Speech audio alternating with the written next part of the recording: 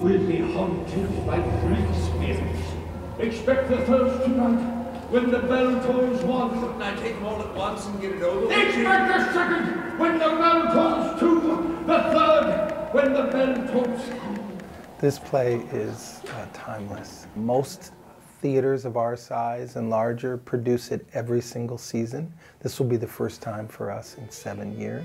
How many times have you danced since? Never. Clearly it's a tale of redemption, and there's also this sense of the artist in society and the fact that Scrooge has lost his passion for living, really, and his connection with human beings. Your love for me is one thing, but there is another love.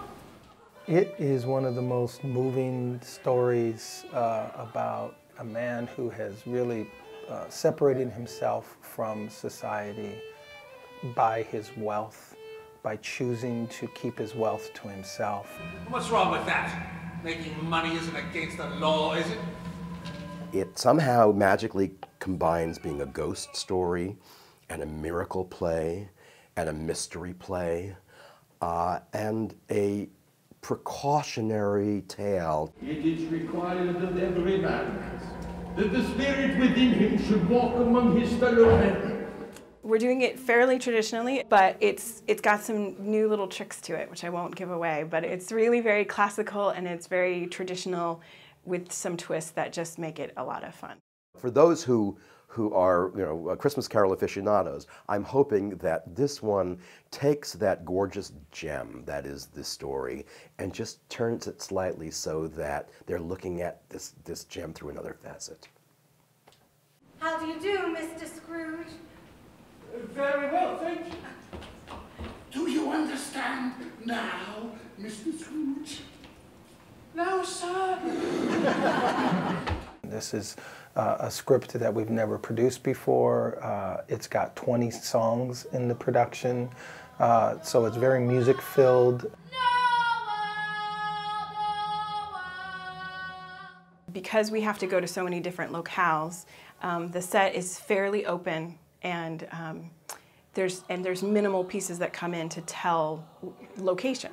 So when you have a set like that, the costumes become very important because they become the color and the interest in the things going on stage. Scenically, it's going to be, it doesn't look like a Hallmark card. It doesn't look like a department store window. It's very spare. I wanted to focus very specifically on telling the story not as a generalized Christmas story, but one that takes place during Christmas very poignantly. It's a place of transformation and of discovering the child in all of us.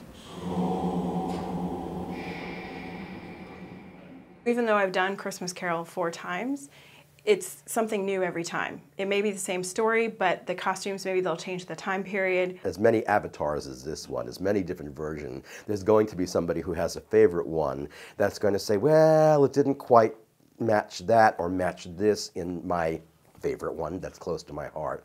But hopefully what it will do is say, oh, that's something in this play that I never noticed before. I am the ghost of Christmas past. It's been 7 years. There's a lot of kids that have grown up in central New York and have never seen a live production of A Christmas Carol, and it's time.